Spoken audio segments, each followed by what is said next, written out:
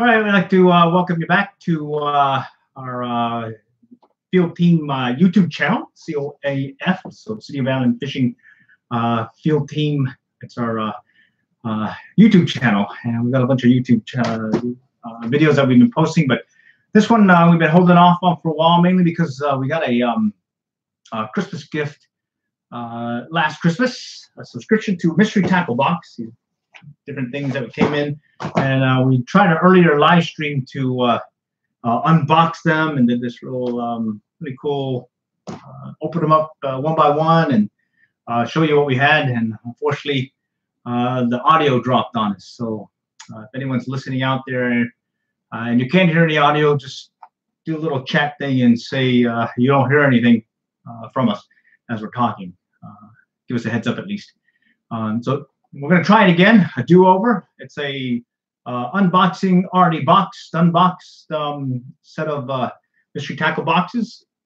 And what our intent is we're going to open up the contents, show you the detail of what's in there, and then maybe point out some of the ones that we may use or maybe not, as well as those we'll definitely not use.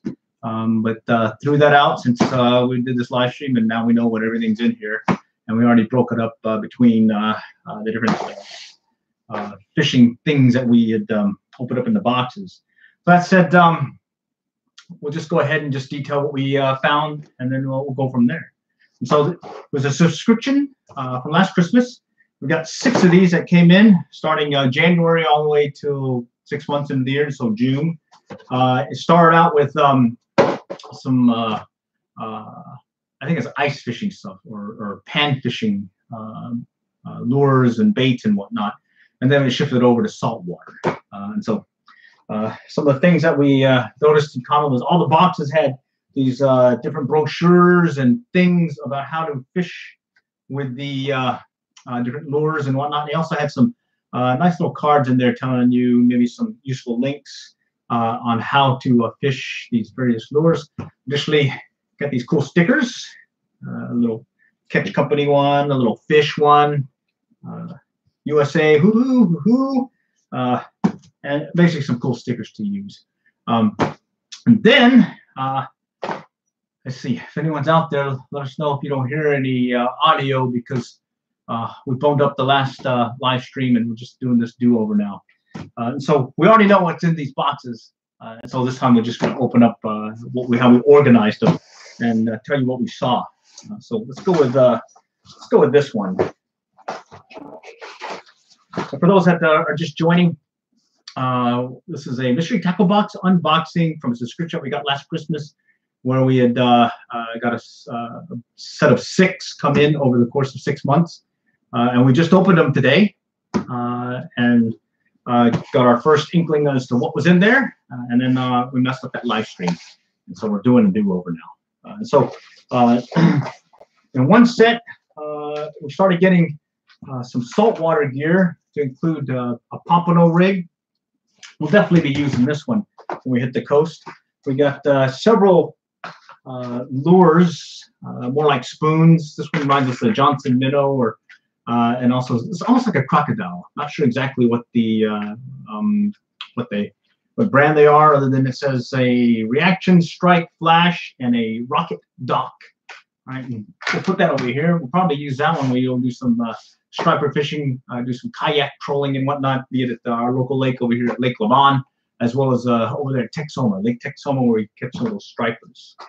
Other things that we got out of the saltwater packets was some terminal tackle. We already mentioned the pompano rig. And also got these cool hooks, Daiichi, as well as these stopper lures hooks. So we'll definitely give those a shot. We'll do some catfishing, as well as maybe some trot lining and jug lining, again at our local lake over here at Lake Lavon. And then on the saltwater lures that we saw in some of the plastics, we got these speckled trout tandem rigs. We got these, or we call using these back when we lived on the coast over there, back in Corpus Christi over there in South Texas. Worked really well for speckled trout. Suspect that they still work well for speckled trout. And so we make another run to the coast, maybe into next year. We'll definitely take that into account and use that one. Also included with the saltwater box was this shrimp kind of I guess, crankbait. Haven't used one of those before, but I'm always willing to try something new. And if it turns out to be a gem, we'll definitely report on it. Let's see. This one's a cool one. It's like a rainbow color Castiac Whopper Plopper lure. I guess it's targeting some bigger fish. A pretty good size one. It says it's 1 3/8 ounce to 5-inch fish, but it has a little plastic paddle tail like deal on the end. So it's a hard plastic bait. And then these, we definitely like these two. This one's a bomber lure. It reminds us of some of the mirror lures that we used back when we were on the coast for redfish and speckled trout. And then we definitely like this one. This reminds us of a Rapala needlefish lure that we used when we were overseas in Japan catching some nice size fish. There's a fish in Japan that looks like a bass, like a largemouth bass, or at least colored, but has the shape of a striped bass, and they call them Suzuki. And the locals definitely like making sashimi out of it. Reese Bobby, the longboard is awesome. Oh, thanks, Reese Bobby. We definitely like it along with that paddle stick. All right. And speaking of the paddle stick and the longboard, that's how we maintain getting our workouts when we do some kayak fishing. What we found is when we're not able to go during the week, able to do that paddle stick longboarding and being able to maintain a good workout, so we're ready for the weekend to do some kayak fishing. So other things that came in the mystery tackle box was this topwater lure. This one reminds us of a similar lure that we use on Lake Tokosoma in catching some largemouth bass. Just pop it on the surface as we're seeing them move through the area that we were working. So definitely had some definite possibilities out of the mystery tackle boxes out of this subscription.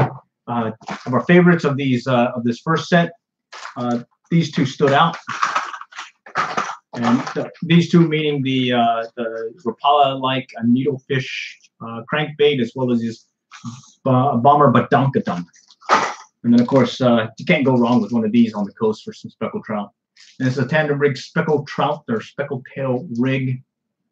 Seeing these have the plastic worm to or worm-like deal to it, but we've also used them without the plastic. So that was that set. All right, and then the next one that we broke out, again, it was a mix of saltwater mystery tackle boxes, as well as some freshwater. I think it was more like ice fishing. So in this box, we noticed these jig heads. These look like they could bounce on the bottom pretty well, fairly heavy, and they're called Shake 'em. So I guess they've got some kind of rattle noise to them. Yeah, there is some kind of rattle noise to them. So I bet something will like that. We got these hoagie shrimps. And then what we liked about this one, this is from Yum. It's called the Swarm. Look at those big eyes. You definitely catch some saltwater fish's eye, and maybe we get a hit or two there. And then these are pretty cool. These plastic bubblegum looking flukes. Look like we could use these for jig and fluke rigs. It's got the split tail, so get that extra action, especially when you're doing the jig and fluke rigs over there at Denison Dam, doing some of that surf casting without the surf, working the tail race. So definitely keep that one in our back pocket, maybe over the course of the next few seasons. This one is a plastic with a paddle tail. It's green. It's called a bruiser baits, and they call it Fish with the Best. Looks like it's used for saltwater also. Not sure how it's going to work, but bottom line, I'm sure something will bite it. It looks fishy. It looks like something will bite it. Here's a Deep Creek Lures saltwater series little shrimp tail ghost shrimp, and it's pretty soft. There's not that many in there. It looks like 4. Remind me of the paddle tail shrimp tails that we used to use on the tout lures back on the coast. Again, over there back in Corpus Christi, Port Aransas area. Let's see. This is a Weston Chattees. It's got a ball, looks like a ball jig, and then a plastic paddle tail, like minnow-looking lure. This one has some possibilities. Probably use this one when we do some trolling over there at the local lake behind our kayaks. And then we have the Catch Company tournament grade fishing tackle. Looks like some sassy shads to us. It's got some salt glitter to it and some saltiness that it's indicating. And then the next one is a Venom Lures Super Dew. It's supposed to work for largemouth, smallmouth, walleye. The Pro Series baits look like some plastic, kind of a motor oil color flex with a lot of salt in it. So this one may be a good one to try. Maybe there's some local ponds for some bass and whatnot. All right, and then we like this one. This is a Daiichi Sabiki rigs. All right, it's got bleeding bait hooks, and definitely be able to catch a few bait fish with this one, be it on the local lakes as well as on the coast. So put that on the terminal tackle side. All right. Again, those that are joining, do give a shout out if you don't hear any audio. This is more of a do-over earlier unboxing where we just unboxed these for the first time and now we're having to do it over since the audio was messed up on us. All right. Last one. And this one is more of the ice fishing, pan fishing gear stuff. It had a little float in there. We'll definitely use this one. What's different about this float is it's got a kind of like a spring-like top section here, along with the normal plasticing. And I suspect that, oh, wow, kind of shoots up like this. I suspect that you can put your line here and actually see them take maybe. May have to do a little demo on this one. We'll put that over here with our terminal gear. All right.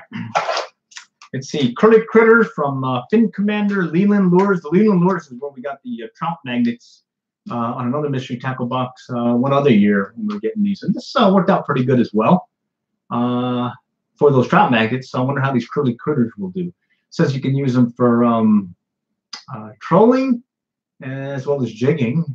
So we'll definitely give this one a try, yeah. All right, more small stuff. The Dot handcrafted since 1937 Dot lure. So I think this one's more like pan fishing or ice fishing stuff, along with this Whipper Ultimate Micro Lures. Okay, got some small crankbait looking fish. Looks like that one might be a good one to give it a try. Maybe for some little bass and whatnot. Let's see, a fin spin jig heads. Look like the trout magnets, but with a bigger hook. And then buckshot spoon. So the spoon along with a knuckle ball jig jitter. Okay. And this is definitely an ice fishing one where it looks like it's like a little jig that you'll just pop up and down in the water. And then some plastics. Not sure what this one's called. Moonworms fishing lures, moonworms. All right, so it looks like you could tip one of those jig heads with something and maybe get a bite with these moonworms.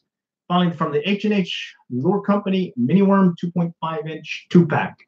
That one looks like it'll work also. Probably for reminds us of a Senko worm, but it's got 2 hooks in it. All right.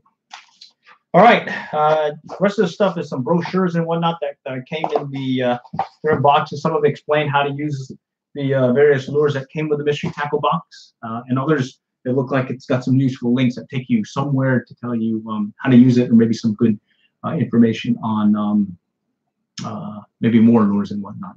So some closing things that we want to talk about with the mystery tackle box is we got this as a subscription.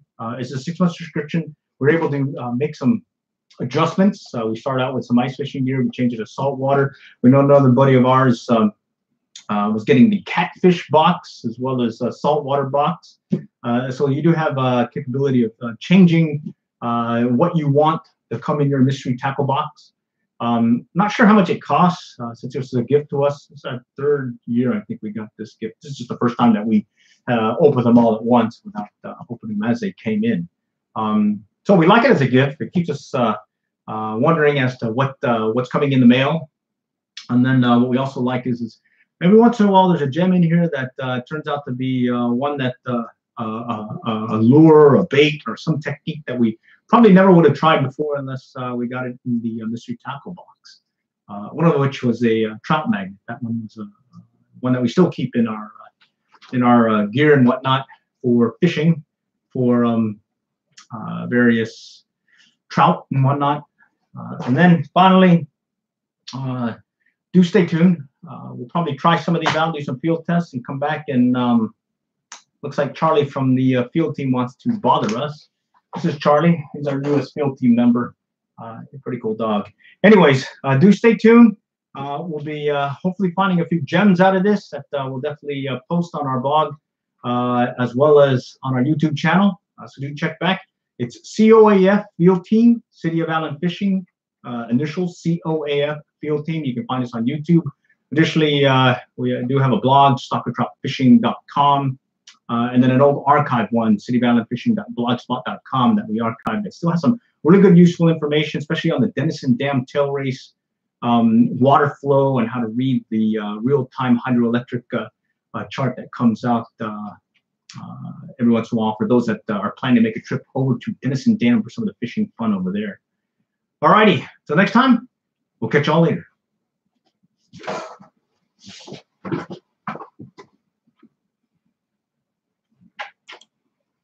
It's not done yet.